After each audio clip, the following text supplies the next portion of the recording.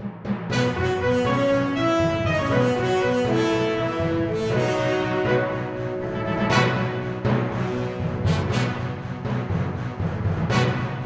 மாவட்டம் அம்பாசமுத்திரம் அருகில் கோவில்குளம் பகுதியில் 300 நபர்களுக்கு கொரோனா நிவாரண உதவி வழங்கப்பட்டது. நெல்லை மாவட்டம் அம்பாசமுத்திரம் 1வது வார்டு கோவில்குளம் பகுதியில் மாணிக்கவாசக தம்புரான் மாடசாமி கோவில் வளாகத்தில் வைத்து ஆண்டாள் பக்தர்கள் பேரவை சார்பில் லட்சுமி அம்மாள் தலைமையில் அப்பகுதியில் உள்ள ஏழை எளிய மக்கள் 300 பேருக்கு நிவாரணப் பொருட்களாக அரிசி மற்றும் மளிகை பொருட்கள் வழங்கப்பட்டது.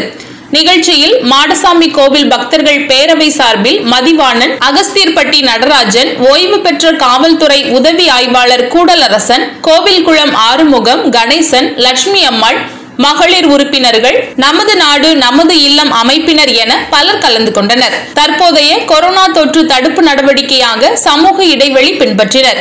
மேலும் இந்நிகழ்ச்சி பற்றி கோவில்குளம் ஆறுமுகம் நமது நிருபர்களுக்கு பேட்டி அளித்துள்ளார். வாழ்க வையகம், வாழ்க வளமுடன். நான் கோவில்குளத்திலிருந்து ஆறுமுகம் பேசுகிறேன். இந்த கோவில் மாணிக்கவாசக தம்புரான் மாடசாமி கோவிலுடைய நிர்வாக குழுவில் இருக்கிறோம். இந்த கோவில் கும்பாபிஷேகம் நடந்து சிறப்பாக நடைபெற ரொம்ப உறுதுணையாக இருந்த இந்த ஊரிலே பிறந்து வளர்ந்து இன்று சென்னையில் இருக்கிற ஆண்டாள் சொக்கலிங்கம் அவர்களுடைய பெரும் முயற்சியாகும். அவர்களுடைய இன்னும் ஒரு பல அறக்கட்டளை செய்து கொண்டிருக்கிறார்கள். அந்த அறக்கட்டளை நம்ம ஊரிலையும் செய்ய வேண்டும், கோயில் தன் பிறந்த ஊரிலையும் செய்ய வேண்டும் என்று விரும்பி ஒரு 300 பேருக்கு ஒரு நிவாரணப் பொருட்கள் கொடுக்க வேண்டும் என்று விரும்பி கேட்டுக்கொண்டார்கள். அதன்படி அவருடைய மருமகன்கள் இருக்கிறார்கள். கூடலரசன், மதிவாணன், அகஸ்தியர்பட்டியிலிருந்து நடராஜன் இவர்களிட அந்த பொறுப்பை ஒப்படைத்தார்கள்.